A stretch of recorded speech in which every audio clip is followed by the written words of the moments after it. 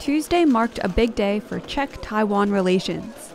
The Czech Parliament's lower chamber speaker, Markéta Pekarová-Adamová, delivered a speech to an assembly of Taiwanese lawmakers. This marks the first time a female parliamentary leader of a non-diplomatic ally has spoken at the legislature.